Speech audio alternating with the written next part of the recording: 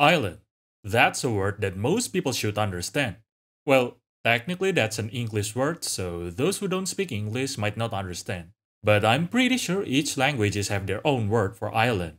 And yes, if you have been looking at the screen, you are looking at an island. And this image is also an island.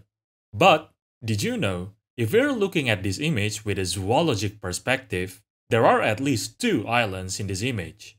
This one is obvious, the other one is this one. Now, some of you might be confused. So, let me bring up the question. What exactly is island? If we look at dictionaries, the definition of island is an area of land smaller than a continent, which is surrounded by water. Well, to be fair, different dictionaries might have different definitions, but most of them are basically stating the same thing, something similar to the definition that I stated earlier. That's also the island that most of you would think of, right? Now, what about continent though?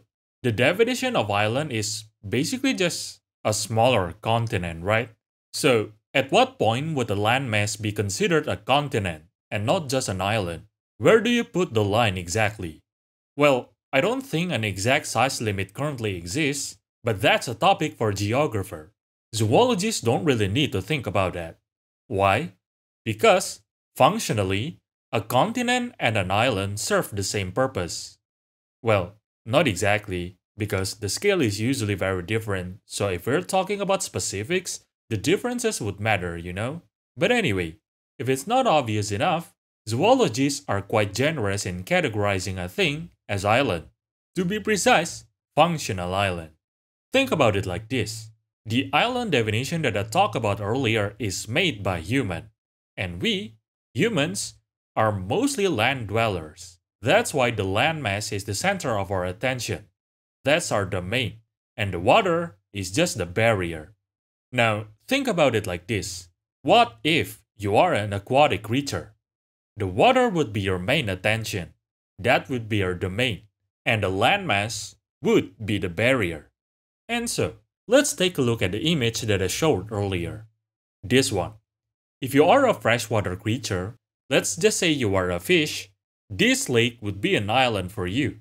Because this is an isolated area for you, a freshwater body that is disconnected from rivers, or other kind of freshwater body. So yeah, functionally, this is indeed an island, at least in zoology. This is not just limited to the realm, by the way. It's not just about landmass versus water body. Some animals are dependent on specific resources, which in turn limit their distribution. For example, this tree. By the way, a little disclaimer before I continue. This image is just a random wallpaper I found on the internet. I'll just use this for a hypothetical example.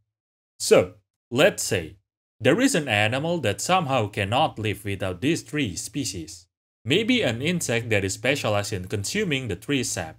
Or, maybe a lizard that is specialized in consuming an insect that is specialized in consuming that specific tree sap. Or whatever the reason might be, really. You get the point.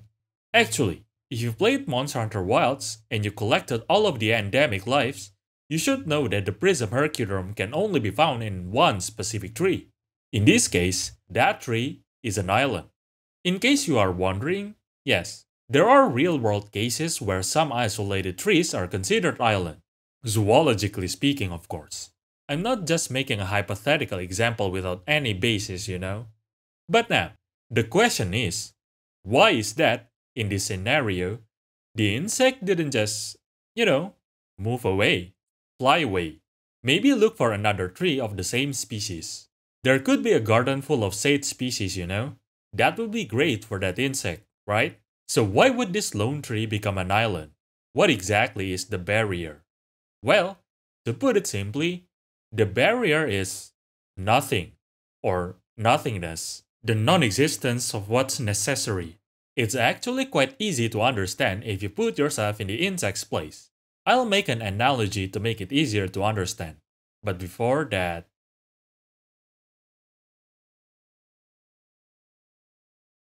Okay, so, let's say you are stranded on an island. You have no idea where you are. However, This island does have things that you could eat. The island does have clean water for you to drink. Now, picture yourself on the edge of this island. Look at the horizon. How easy would it be for you to decide whether you want to leave this island right away or not? You know, maybe if you swim a bit, you'll find civilization. That could happen, right? Indeed. But the other possibility could also happen. That is, you ran out of resources in your body to survive, and you cannot make it to the other side. You'll just basically die on the way. Even if you want to try swimming for a bit and then just swims your way back to the island if you don't see anything, are you even sure you could find your way back to the island? What if you get lost? Now, that's a significantly more difficult choice to make if you are not a pro swimmer. So, let's say you could build a raft. Some of you had probably seen some survival guide, played a survival game, watched some movies or whatever, right? So at least the idea could come to your mind. But still, if you're actually in that scenario, would you actually do it? Maybe after some preparation, but how much preparation would you do? Etc. etc. Actually, you don't even need to imagine yourself in such scenario. You could just look at your daily life. Ask yourself this: how likely it is for you to just randomly go deep into the forest, or perhaps explore the desert, or something like that? Most of you wouldn't, unless you have some specific goals, I guess.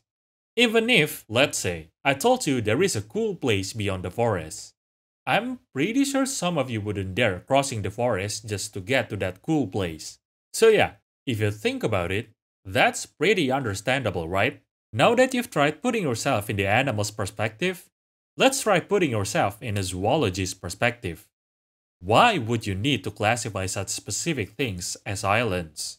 Are there any benefits or some kind of implications by categorizing those as islands? Well, the answer is yeah, there is. Let's talk about island biology a little bit. In biology, there are terms called island biogeography and island ecology. Those are theories based on empirical evidence, which was made by observing organisms on islands. Some examples that are quite famous are island gigantism and island dwarfism.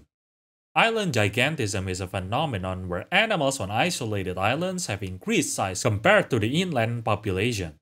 For example, the Komodo dragons. Meanwhile, island dwarfism is the opposite, where animals on isolated islands have decreased size compared to the inland population. For example, Brucacia, the dwarf chameleon from Madagascar, which I already made a video about them by the way, so check it out if you're curious. Anyway, these theories apply to the other islands that I talk about in this video.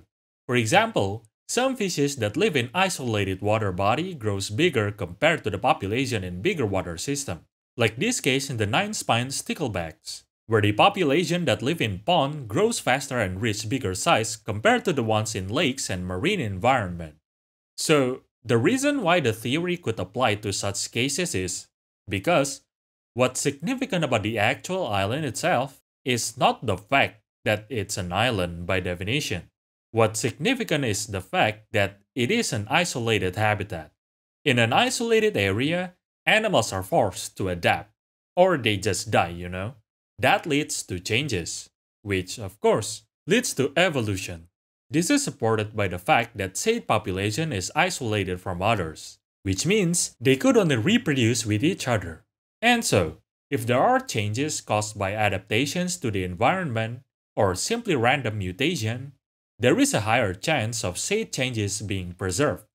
So yeah, that's why, a lot of the time, insular populations can be significantly different.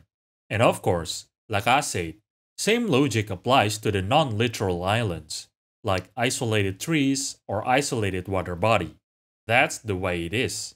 Which is why, those kinds of isolated habitats like lakes or isolated trees are functionally islands. Still, if a zoologist says island, most of the time we're still talking about the actual, literal island.